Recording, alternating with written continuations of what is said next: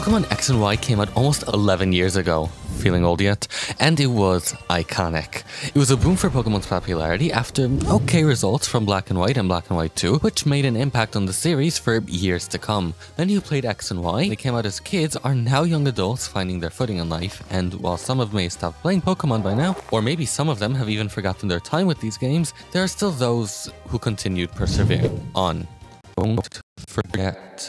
And I was one of those people. For my 9th birthday, I got a 2DS with Y pre-installed on it, and I was hyped to play it after watching playthroughs on it. I used to even fall asleep rewatching these playthroughs. With all of that excitement built up, I finally had my first experience with Pokemon, with my own team, and with my own story to boot. I'll share a bit more of my first team later on. To mention.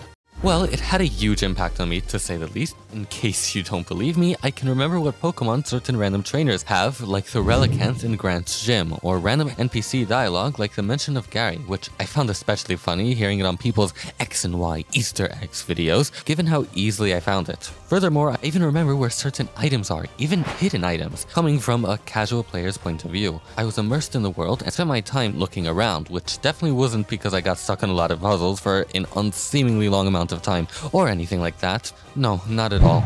Don't be so. What do you want? Well, No, that's embarrassing. Don't tell them where I got stuck. stuck on Viola's gym. Figured out to Barrels lead you.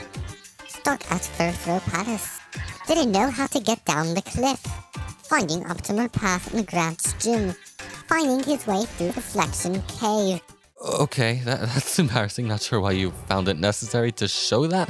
Whoa, people are responding really positively to it. How do I know? I don't. But I've been meaning to give you a raise anyways, due to some non-existent pressure I've been getting. So here, in honor of X and Y's 11th anniversary, almost, I'll give you 11 patches for showing that. What is wrong with you? In any case, perhaps the single most satisfying part of the game for me was to finally clear the blackout in Lumio City. My non-existent assistant shared it earlier, but I got stuck at Furfur's Palace. Besides the puzzle being difficult, the real problem was that I at some point forgot about the option to save. So each time I got past it, I would reset. Sometimes I wouldn't even bother and I would just explore Lumio City, but was still frustrated at the fact that you can't explore past certain boundaries. Something really.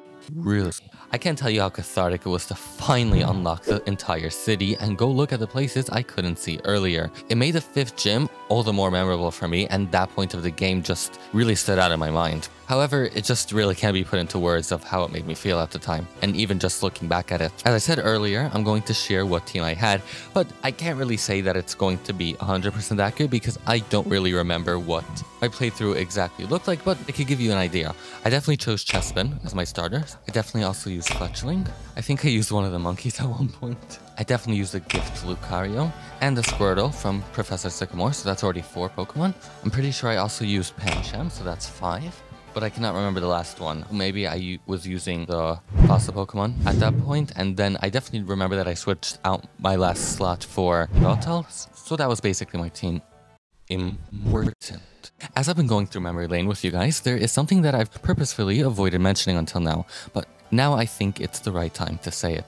Despite the influence it had on me, I'm sure for many others as well, there was something still missing all these years. Recognition. Despite these games meaning so much to me, they are still disregarded by the fandom at large for being too basic and undercooked, which, while I can understand where they're coming from, it still rubbed me the wrong way. I mean, didn't no one else spend so much time with PR videos, which are surprisingly fleshed out? Didn't no one else, despite not knowing what Super Training was, spend hours on completing all of its minigames, or spend a lot of time trying to figure out a route's puzzles, or spending time battling at the cafes? Was I really the only one who'd randomly go through acquaintances and people from all over the world and share some O-powers with them?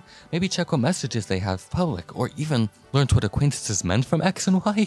Okay, maybe that last one is just me, but all of these small things built up for me, and I appreciate them even till today. It was difficult to cope with the fact that I saw no one else who appreciated the games like I did, but I eventually came to accept that. But then something changed, and that change came with the Pokemon Presents. A Presents that no one expected. Pokemon Legends CA. Suddenly excitement for X and Y began to rise just a little bit. People were starting to get a bit nostalgic for these games and starting to replay them.